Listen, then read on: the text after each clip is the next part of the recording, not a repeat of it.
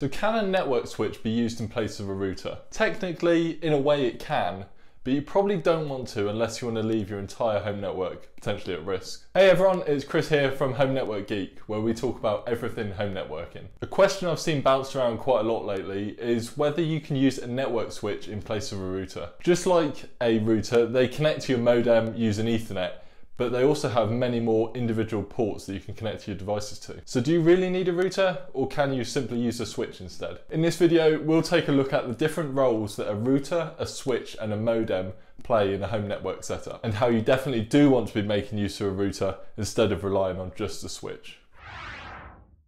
So what's the difference between a switch and a router? If you're new to networking, at first glance they can look exactly the same. Although they can be used interchangeably, they actually perform very different functions on a network. A router will have multiple LAN ports and a single WAN port, whereas a switch will only have LAN ports that allow devices to connect to it using Ethernet. The WAN port on the router is used solely to connect to the modem. Now switches don't have a WAN port, but it is possible to make use of one of the LAN ports to connect it to the modem. Now, although this type of setup is certainly possible, your regular Ethernet cable simply won't cut it. You'll need to make use of what's called a crossover cable instead. So if you can physically connect a switch to a modem using Ethernet, do you really need the router? The answer is yes, and there are several reasons as to why. One of the main reasons comes down to the number of IP addresses that your internet service provider will give you. You'll typically only receive one public IP address from your ISP, maybe 2 or 3 if you're very lucky. So what does this mean? Even when you have several devices connected to your switch and your switch is connected to the modem, only one of them will be able to access the internet at any given time. For all of the connected devices to access the internet at the same time, a router will be needed. You can think of the router itself being assigned the public IP address, and it then assigns private IP addresses to each device from there.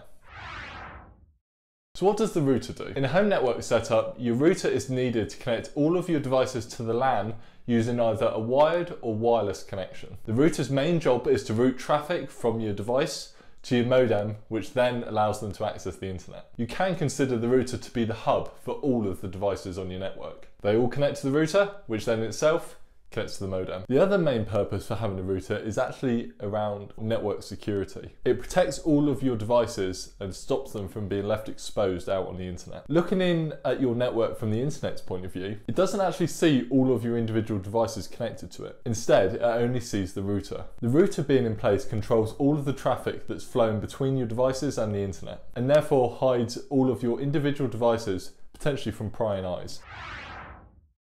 Network switches are standard in larger networks like you would find in an office environment, but they can also be used in much smaller networks like you and I have at home. They provide a way for you to connect multiple devices together on a LAN without having to rely on Wi-Fi. As you probably already know, Wi-Fi isn't always the most reliable. Although we would only likely have 1 or 2 switches in our home networks, office environments could have dozens. Each floor in the office would have a dedicated switch to connect together all of the devices on that floor. But then each switch is connected with each other too. The end result is a device on one floor being able to communicate with a different device on a different floor. All of the switches would ultimately end up connecting back to the router, and from there, the modem and the internet.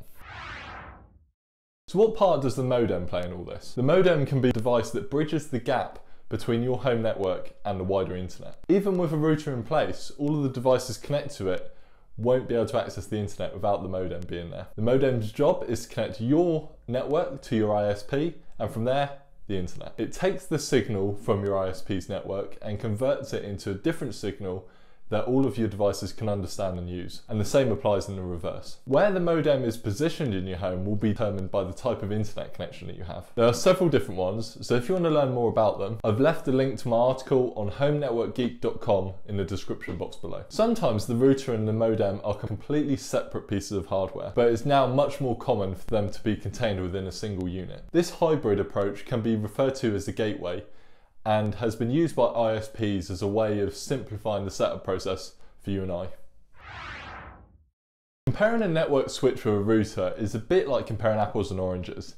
You can't really do it. You can't compare them to determine which is best, as they ultimately perform very different functions on your home network. As you now know, you should have a router in place connected to your modem and not try and use a network switch in its place. A better question to ask is whether you need a network switch in addition to your router, rather than just having one or the other. Having a network switch in place is recommended if you have multiple devices that you want to connect to your network using Ethernet rather than relying on Wi-Fi. Although it's incredibly rare these days, there are still some devices that don't come with Wi-Fi built in, so you've got no choice but to use Ethernet. If you have several older devices that work this way, you could find that the few Ethernet ports found on your back of your router simply isn't enough. Not to mention all of the smart home hubs that also require an Ethernet connection. I tried plugging some of mine into my own switch instead of relying on the ports on the back of my router, but I found they simply didn't work. They absolutely had to have a direct connection to the router. Chuck a couple of these into the mix and you could find yourself running out of ports pretty fast. Personally, I would always recommend using a network switch, even if it only has, let's say, 8 ports. This is just to give you a bit of breathing space in case you want to expand your network further in the future. Just remember, use a network switch in addition to your router